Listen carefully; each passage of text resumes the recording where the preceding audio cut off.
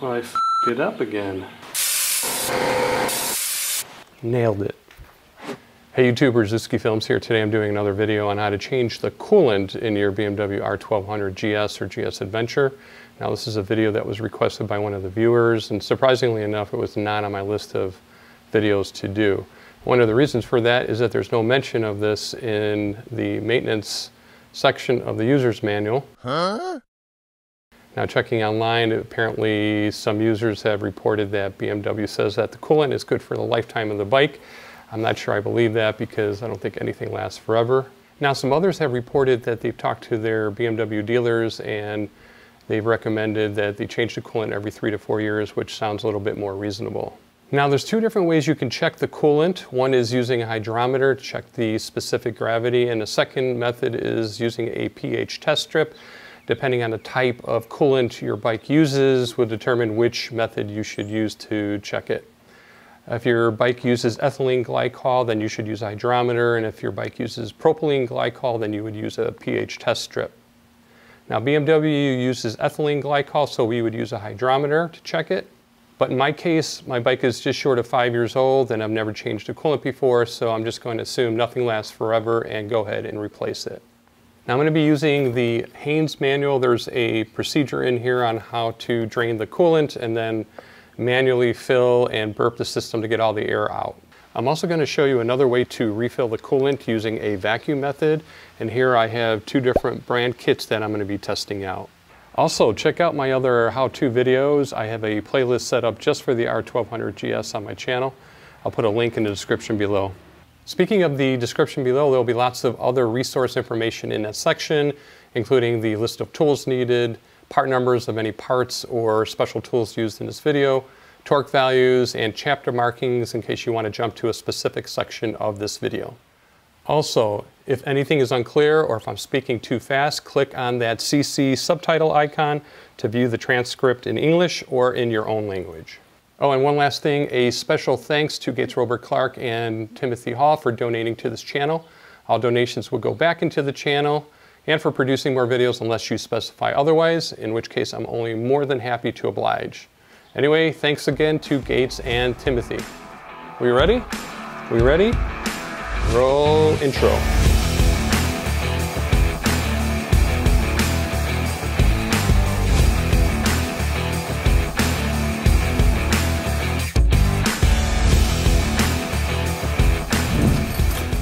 First, we're going to get a baseline on how the cooling system works before we change the coolant, so we can make sure that it works the same way after we change the coolant. So we'll start the bike and bring it up to temperature.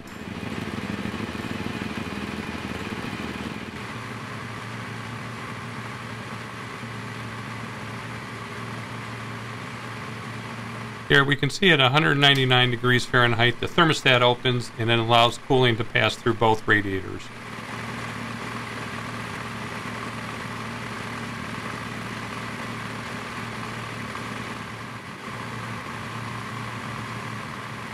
When the engine temperature reaches 212 degrees Fahrenheit, we can see the radiator fan churning on.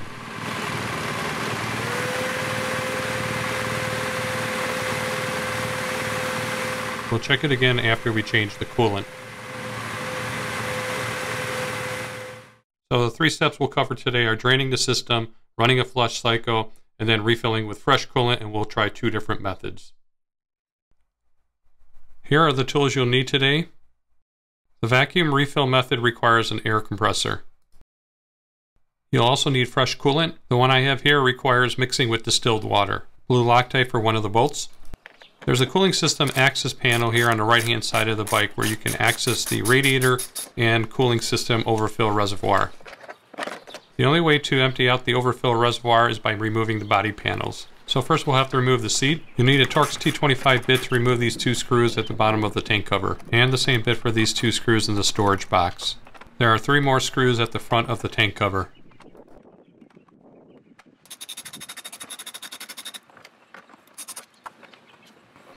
And then carefully remove the tank cover. There's some clips in the panel that hold it in place around the gas inlet. Next we'll want to remove the black fairing on the right hand side. There are 5 screws holding it in place, and you'll need a Torx T25 bit to remove them. Two of the screws are on the inside of the panel near the radiator. These two screws are slightly shorter than the other three.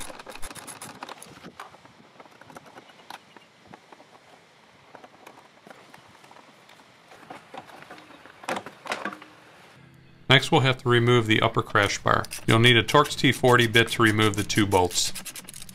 The lower bolt will need some Loctite 243.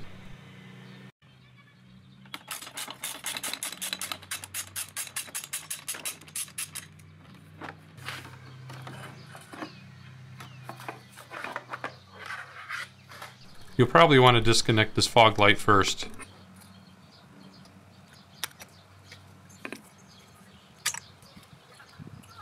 This next panel has 3 screws holding it in place, and again you'll need a Torx T25 bit to remove these screws.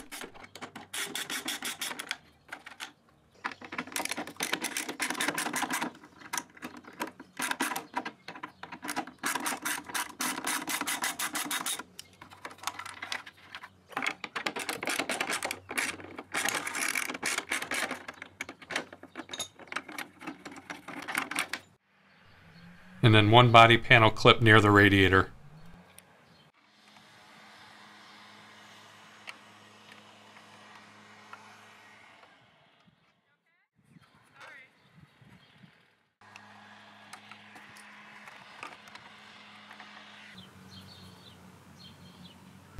The left side of this panel needs to slide out.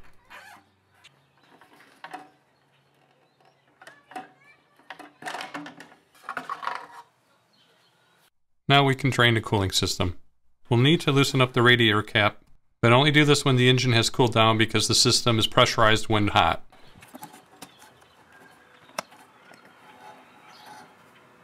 With the bike still on the center stand, remove the right cylinder drain bolt using a 15mm socket.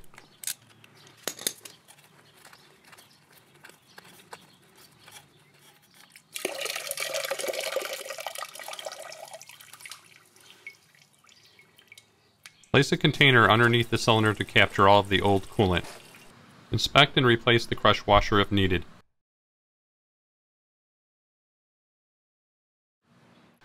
Next, place the bike on its side stand. We're doing this to force all of the remaining coolant to the left side. Now remove the drain bolt on the left cylinder using an H5 Allen bit.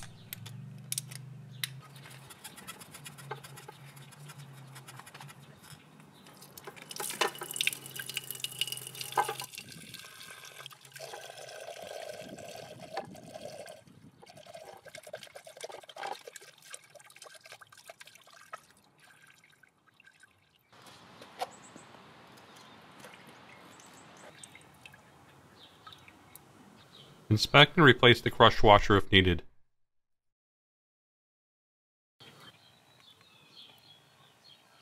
Next we're going to remove the left radiator hose, and this wrench is made just for sliding off hose clamps.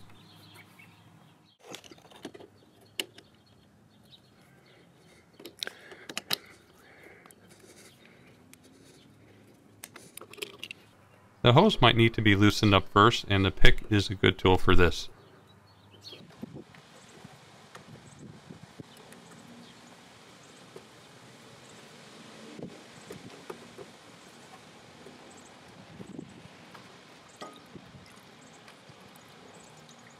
Be sure to capture all of the coolant with the container.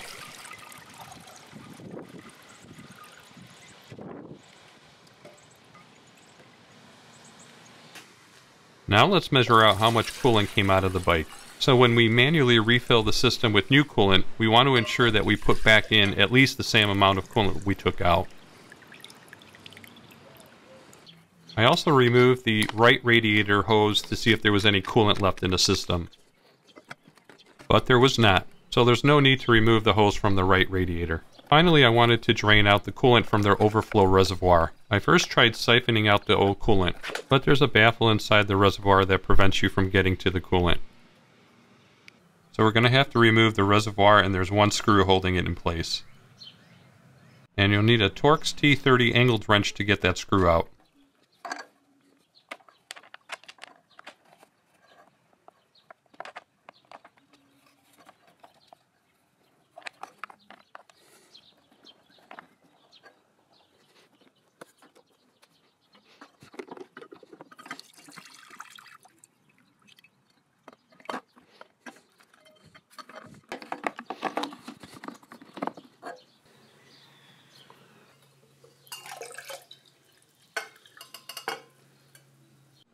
So we took out about 1.5 liters of coolant, which includes about 100 milliliters of spillage. Now we'll put the hoses back on and reinstall the drain plugs.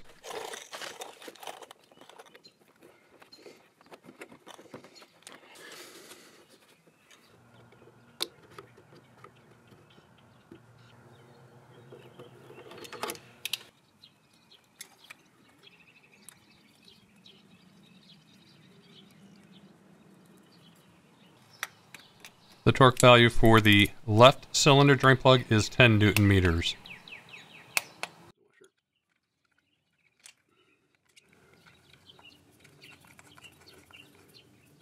The torque value for the right cylinder drain plug is 5 Newton meters.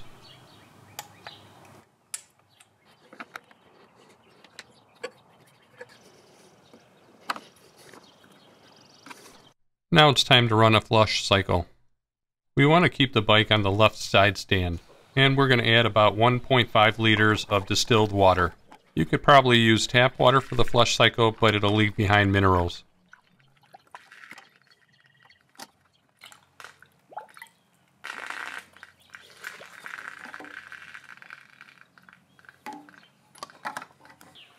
Waddle the bike to burp out any air. You can also add distilled water to the overfill reservoir to flush out any old coolant.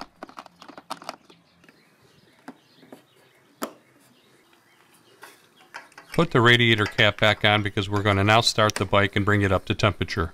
Also put the bike back on its center stand.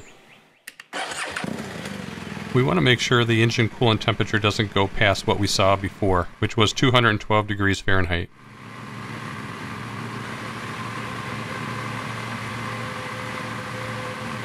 Looks like we're in good shape. After the engine temperatures cool down, go ahead and remove the radiator cap.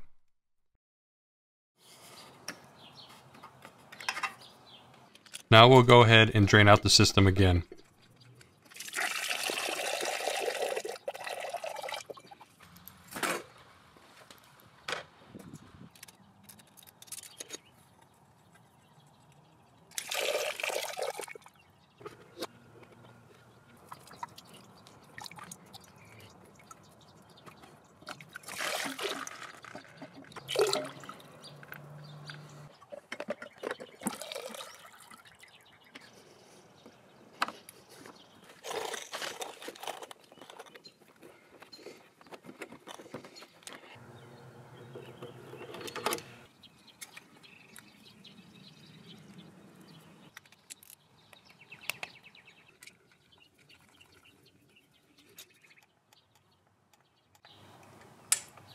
Now we're going to refill with fresh coolant using a manual refill and burp method. Now we'll have to mix up a batch of fresh coolant. The one I have here is a concentrate, so we'll have to mix it with distilled water. BMW recommends a 50-50 mix, unless you're in a colder environment, in which case you would use 60% antifreeze and 40% distilled water. I'm doing a 50-50 mix, so I'll add 1 liter of antifreeze concentrate and 1 liter of distilled water.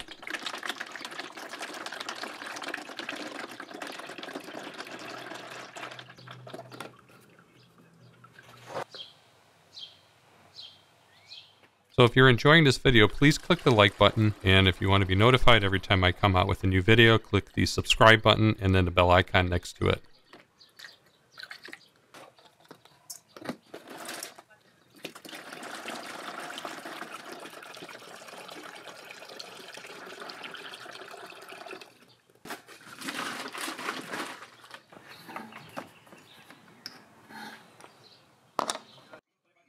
Now I'll measure out the same amount of coolant that was drained out.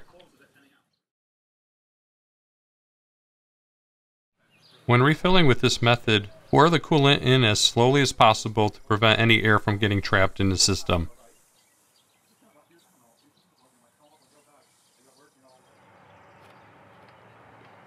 After the coolants reach the top of the filler neck, go ahead and waddle the bike to burp out any air. Watch this fill neck for any air being burped out.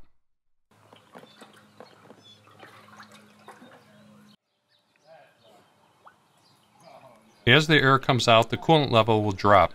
Go ahead and fill up as needed. Continue repeating this process until you don't see any air being burped out and the coolant level doesn't drop.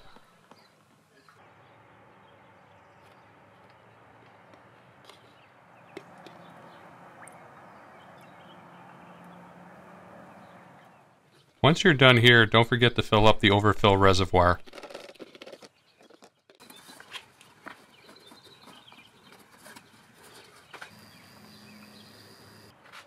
Go ahead and put the radiator cap back on. We're going to start the engine and bring it up to temperature. We still have some coolant left that we'll add later.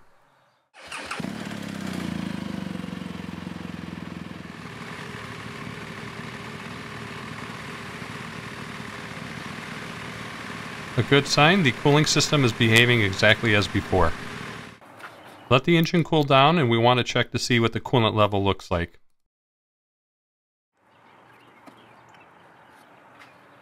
The coolant level has dropped, so we'll have to add more.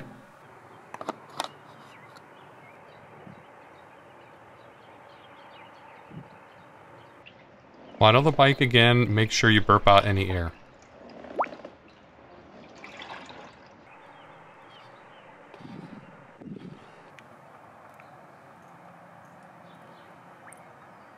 Okay, that should do it. We're all set. Be sure to check the coolant level periodically. Now we're going to refill the coolant using a vacuum method with the Costway brand kit. Don't forget we have to drain and flush the system first. This kit appears to be a copy of the Astro brand, but at about half the cost. I had to change the air inlet connector to match my compressor and found the plastic threads were stripped. I went ahead and epoxied the air connector back in. This kit uses compressed air to create a Venturi effect to draw a vacuum. It includes a variety of radiator caps to fit most vehicles. This is the one for the R1200. There's one hose that connects to the cap and is used both for drawing a vacuum and refilling the coolant. There's another hose that connects to a second valve, which is immersed in the new coolant. The process is simple. Connect a compressed air line, draw a vacuum and close the valve, then open up the valve and let the vacuum suck in the new coolant.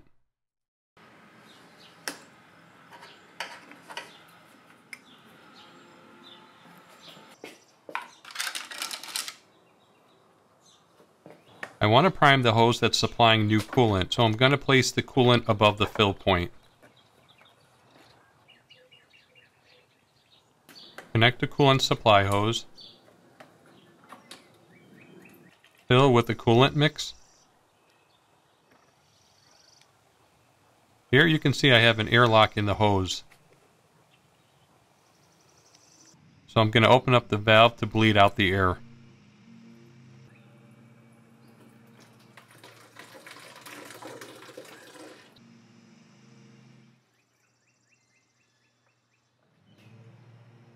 I'm going to go ahead and top off the coolant and then connect to the radiator cap. Now connect the compressed air. You'll need an air compressor that can supply at least 90 psi. Now open the first valve to let air through.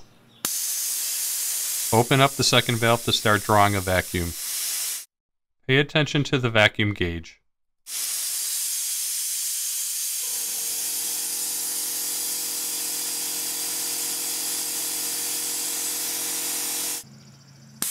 We need to reach 0.8 bar, but this kit maxes out at 0.75 bar. That's the best we can do, but we'll go ahead and continue. We want to hold the vacuum for 10 to 15 minutes to make sure there are no leaks.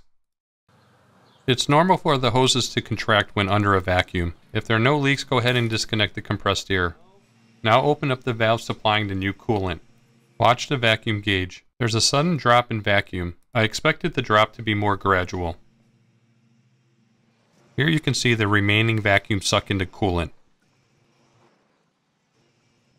Once the vacuum reaches zero, go ahead and disconnect the cooling hose and drain off any remaining coolant.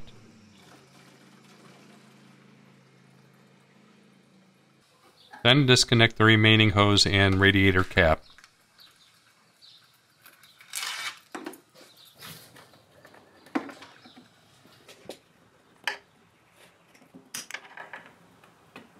Unfortunately, there was not enough vacuum to fill up the entire cooling system. I have to top off with more coolant.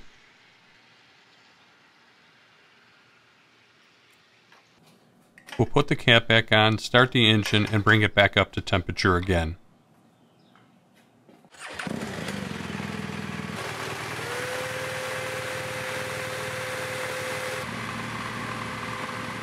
And the cooling system is behaving the same way.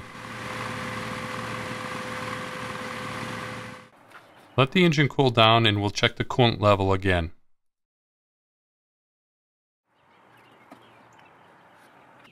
The level dropped, so we'll have to top off with some more coolant. Be sure to check the coolant level periodically. Now we'll have a look at the Airlift vacuum refill kit. Again, don't forget to drain and flush the system first. The Airlift kit is similar to the Costway kit in that it uses the Venturi effect to draw a vacuum. One key difference is that it connects directly to the fill neck. There's a rubber stem that expands as you tighten down to form a seal. The kit comes with a few rubber adapters to accommodate different fill neck sizes. This kit works essentially the same as the Costway kit. Connect the Venturi valve to the main body, then connect compressed air to the Venturi valve, open the valve to draw a vacuum, then close the valve, connect a coolant hose, and finally open up the valve and let the vacuum suck into coolant.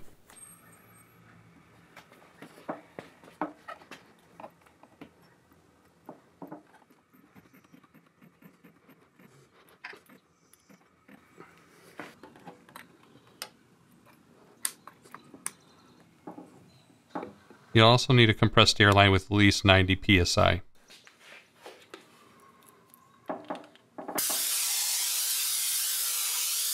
Here we're looking for a vacuum of about 25 inches of mercury.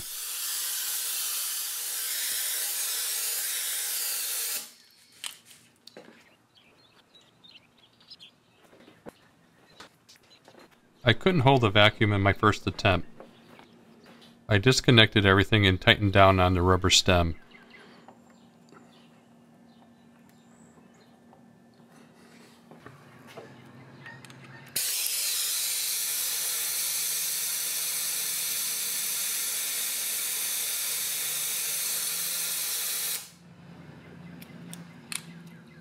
I'm going to disconnect the Venturi valve.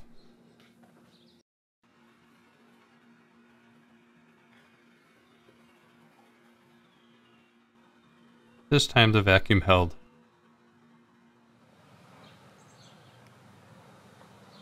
Now connect the hose for the coolant supply. I had an idea to fill up the hose with coolant, but in the end I was not able to get rid of an airlock, so I abandoned this idea. Plus, the instructions with the kit didn't mention this needed to be done.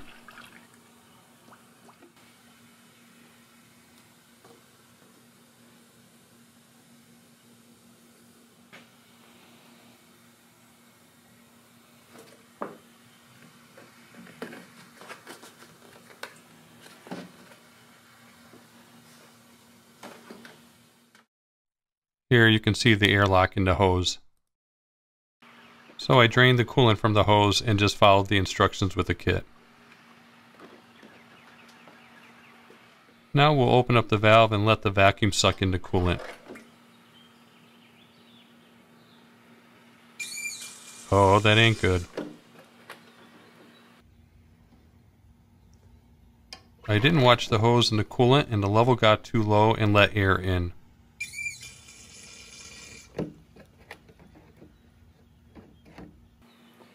Well, I f***ed it up again.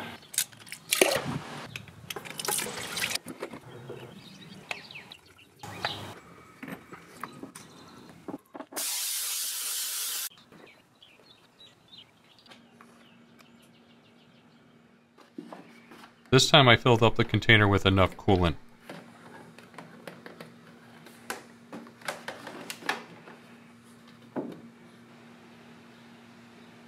I would show the video from my phone, but I didn't hit the record button. You can see that the gauge has a nice gradual drop in vacuum.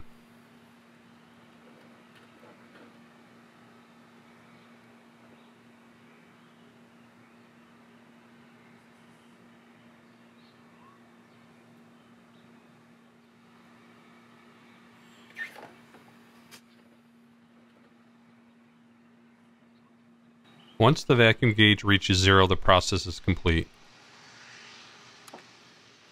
Go ahead and remove the kit so we can check the level. The coolant level is much higher with the Airlift kit. Put the cap back on, we'll start the engine and check the temperature again.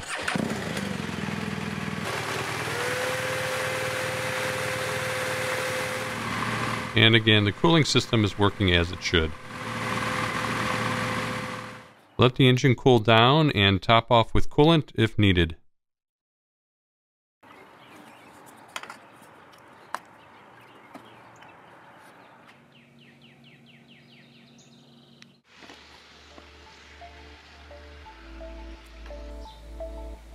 Check the coolant level periodically. Now we can put everything back together.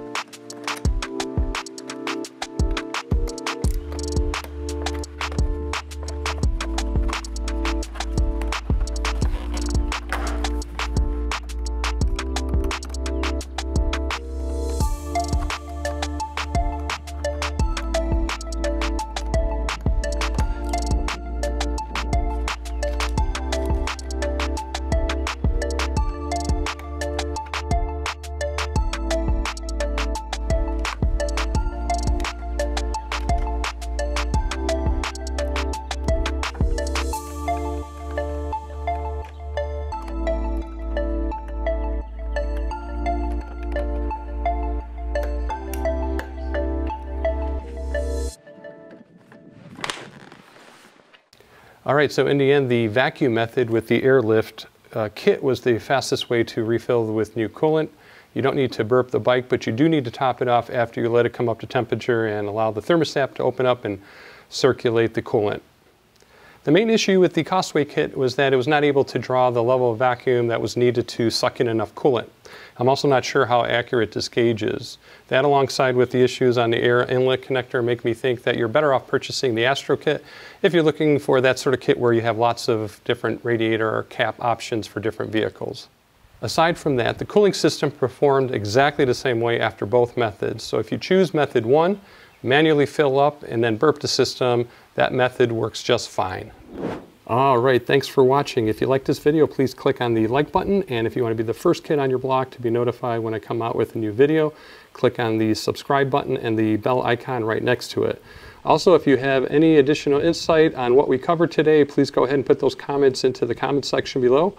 Also, if you have an idea for a video, those comments are welcome as well. Thanks again for watching, and see you in the next video. Now it's time to oblige the sponsors.